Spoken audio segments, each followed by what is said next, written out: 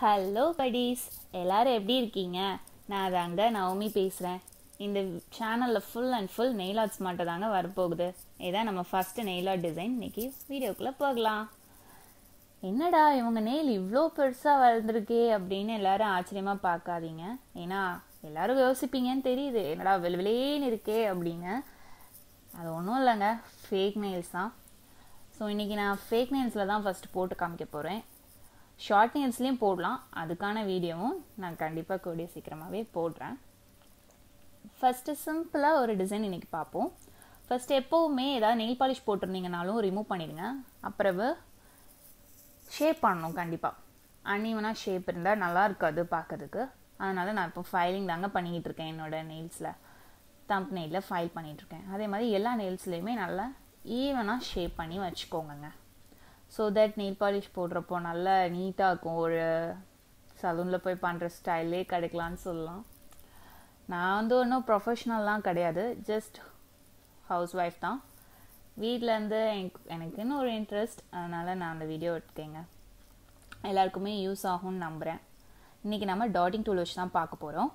Dotting tool இல்லாதவங்க வந்து hair pain இல்லை அப்படின்னா டூத்பிக் கூட யூஸ் பண்ணி பண்ணலாங்க. டூத்பிக் அண்ட் ஹேர்பின் வச்சு நான் நெக்ஸ்ட் வீடியோவில் வந்து சொல்கிறேன் டீட்டெயில்டாக அதில் எப்படி பண்ணலாம் ப்ராப்பராக அப்படின்ட்டு. நிறைய டிசைன்ஸ் இருக்குங்க. இன்றைக்கி நான் பண்ண போகிறது ஒரு ஸ்பெசிஃபிக்கான ஒரு டிசைன் தான். உங்களுக்கு பிடிச்ச மாதிரியான கலர்ஸ் நீங்கள் செலக்ட் பண்ணிக்கோங்க. இப்போது ஒயிட் கலர் இருந்தால் ஒயிட் எடுத்துக்கோங்க. அதுக்கப்புறம் இன்னொன்று, இப்போ நான் பட்ஸ் வச்சுருக்கேன். எதுக்குடா அவங்க பட்ஸ்லாம் காமிக்காங்கன்னு நினைக்காதீங்க. பட்ஸும் ரிமூவரும் வச்சுருக்கேன். ஏன்னா நெயில் பாலிஷ் போடுறப்போ எங்கள் சைட்ஸ்லலாம் வந்து நம்மளுக்கு வந்து ஸ்ப்ரெட் ஆகும். அதை வந்து நம்ம அவாய்ட் பண்ணலாம்ல. உடனே நம்ம ரிமூவ் பண்ணிட்டோம் அப்படின்னா, அந்த பட்ஸ் வச்சு எடுத்துட்டோம் அப்படின்னா க்ளீனாக நீட்டாயிரும். அதுக்காக தான் அது வச்சுருக்கேன். நீங்களும் எடுத்து பக்கத்தில் வச்சுக்கோங்க. அதுக்கப்புறம் என்னென்னா, எங்கேயுமே நான் வந்து நெயில் ஆர்ட்டுக்குன்னு தனியாக தமிழில் வந்து யாரும் ஓப்பன் பண்ணி பார்க்கலங்க. ஸோ நம்ம போடலாம், நம்மளுக்கு தெரிஞ்சதை எல்லாருக்கும் சொல்லிக் கொடுக்கலாம் அப்படிங்கிறதுக்காக தாங்க ஓப்பன் பண்ணியிருக்கேன்.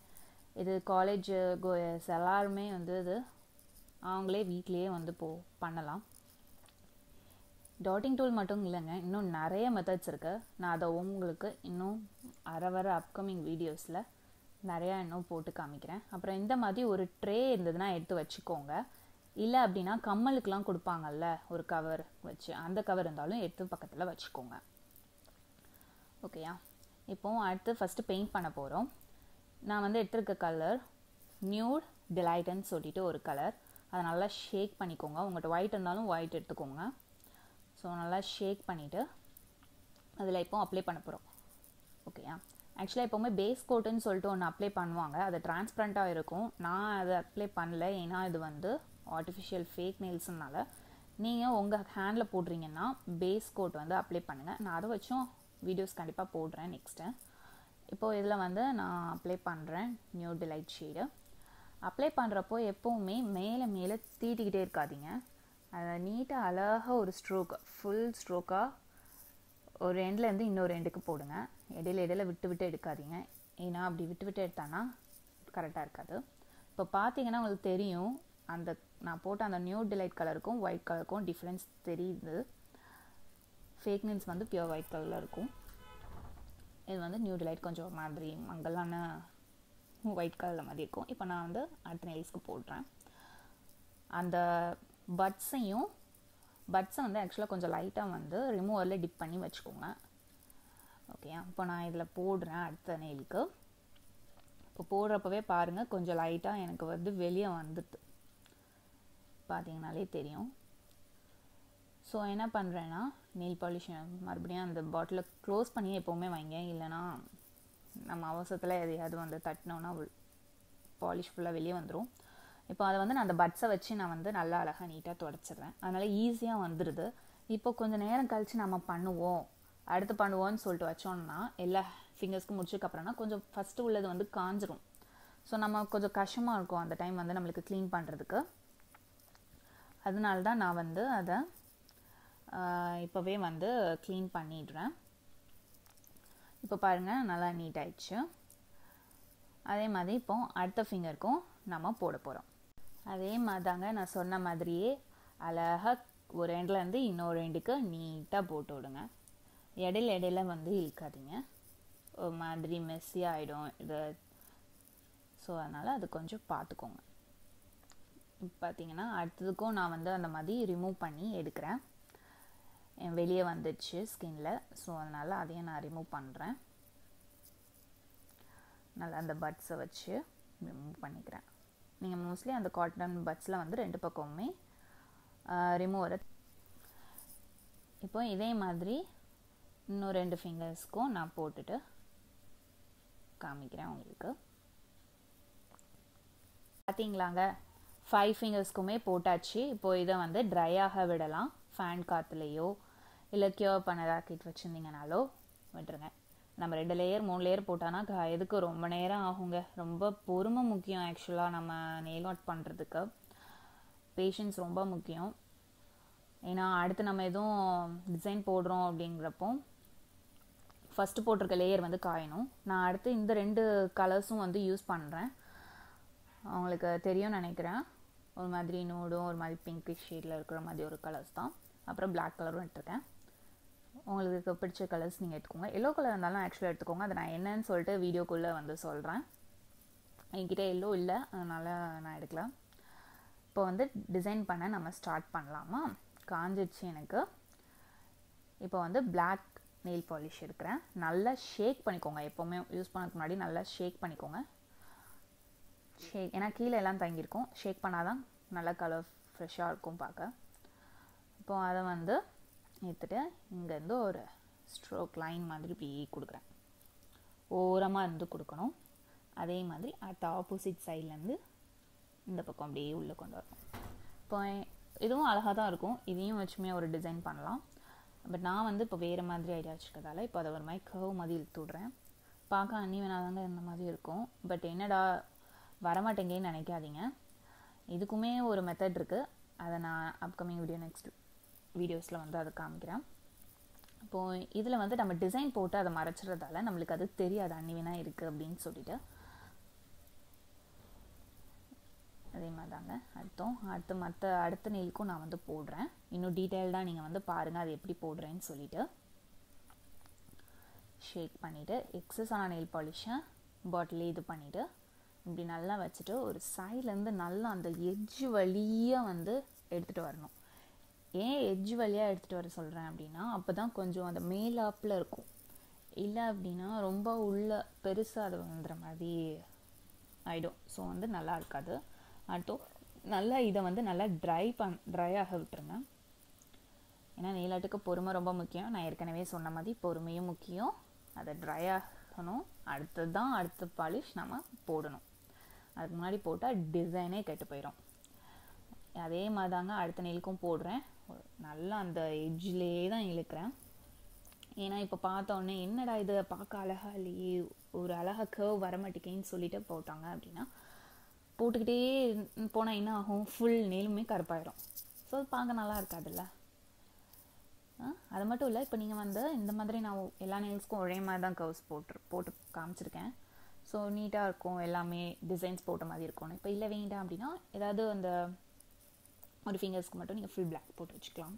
ஸோ அந்த மாதிரி கலர்ஸ் யூஸ் பண்ணிக்கலாம். அதுக்கப்புறம் நான் டாட்டிங் டூல் தானே இன்றைக்கி யூஸ் பண்ணுறேன்னு சொல்லியிருந்தேன். ஸோ அதில் ப்ளூ அண்ட் ஒயிட் எடுத்திருக்கேன். அதில் கொஞ்சம் பெரிய பக்கம் தான் நான் வந்து எடுத்திருப்பேன். இன்றைக்கி வந்து வேறு ஒன்றுமே இல்லைங்க. நம்ம வந்து ரோஸ் தாங்க போட போகிறோம். பார்த்தீங்கன்னா கரண்ட் போயிடுச்சு, அதனால் கொஞ்சம் லைட் டல்லாக இருக்கும். இப்போ நான் சொன்ன அந்த 2 கலர்ஸையும் எடுத்துக்கிறேன். அதுக்கப்புறம் உங்கள்கிட்ட ட்ரே சொல்லியிருந்தேன், அந்த ட்ரேயும் எடுத்து பக்கத்தில் வச்சுக்கோங்க. வச்சுட்டு அந்த ட்ரேயில் வந்து நம்ம என்ன பண்ண போகிறோன்னா அடுத்து 2 கலர்ஸ் இருக்கா, அந்த 2 கலரையும் ஷேக் பண்ணி அதில் நம்ம போட்டு வைக்கிறோம்.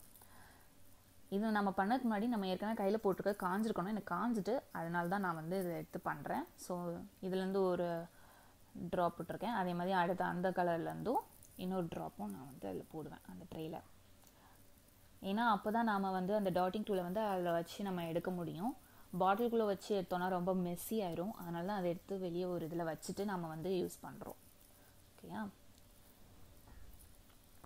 இப்போது அடுத்து நம்ம டாட்டிங் டூல் எடுக்கிறோம். டாட்டிங் டூலில் 2 பக்கம் உண்டு. ஒரு செட் பெருசாக இருக்கும், இன்னொரு செட் குட்டி டாட்டாக இருக்கும். நான் வந்து என்ன பண்ணுறேன்னா பெரிய டாட் எடுத்துருக்கேன். அதில் நம்ம அந்த இதை வச்சும் பண்ணலாம், ஹேர் பெயின் டூத் பிக் வச்சும் பண்ணலாம். இப்போ நான் டாட்டிங் டூல் தான் நான் உங்களுக்கு இன்றைக்கி காமிக்க போகிறேன். ஸோ அதில் பெரிய டாட் தான் நான் வந்து எடுத்திருக்கேன். அதை கரெக்டாக தெரியுதா உங்களுக்கு, நான் வந்து நேராக வந்து வச்சுருப்பேன். அப்போ தான் அது கரெக்டாக அந்த ரவுண்டில் வந்து அது விழும். ஓகேயா, இந்த பார்த்தா அதில் வந்து பெயிண்ட் வந்துடும், நெயில் பெயிண்ட்.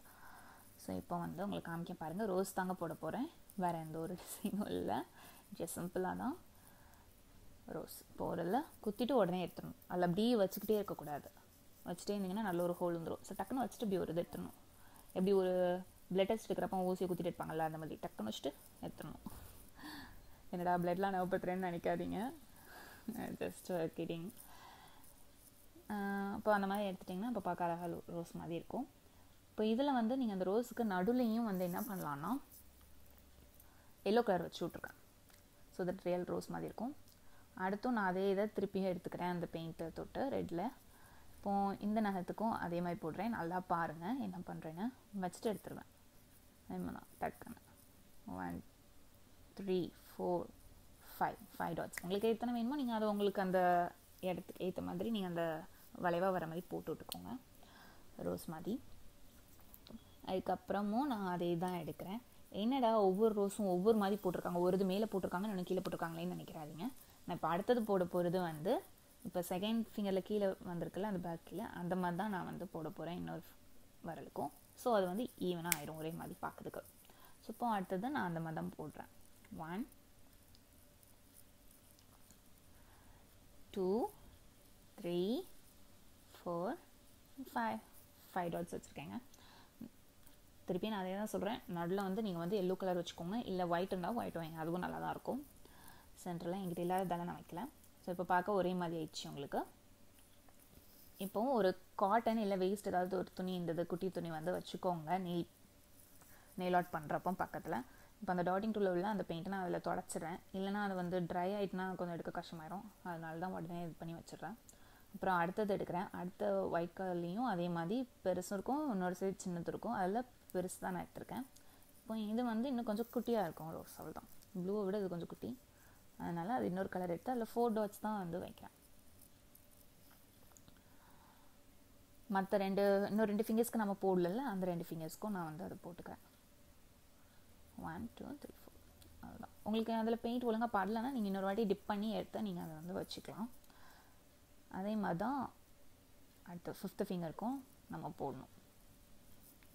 அதில் 4 போட்டிருக்கிறதால இதில் 4 போட்டால் தான் கொஞ்சம் அது மேட்ச் ஆகும், இல்லைன்னா ரொம்ப ஆனால் ஒவ்வொருத்துக்கும் ஒவ்வொரு மாதிரியும் போடலாம். நான் அதுவும் காமிக்கிறேன். அதுக்கும் கொஞ்சம் கான்ட்ராஸ்ட்டாக இருந்தால் தான் நல்லாயிருக்கும், ஒவ்வொரு நெயிலுக்கும் ஒவ்வொரு மாதிரி போட்டோன்னா. சாரிங்க, மறுபடியும் கரண்ட் போயிடுச்சு. இந்த பார்க்க ஃபினிஷிங் இப்படி தாங்க இருக்குது. இன்னும் அட்வான்ஸான நெயில் ஆர்ட்ஸ்லாம் நிறையா வந்துக்கிட்டே இருக்குங்க.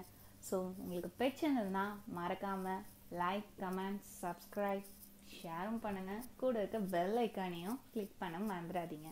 அடுத்தது இட்ஸ் பை ஃப்ரம் நௌமி. டாடா.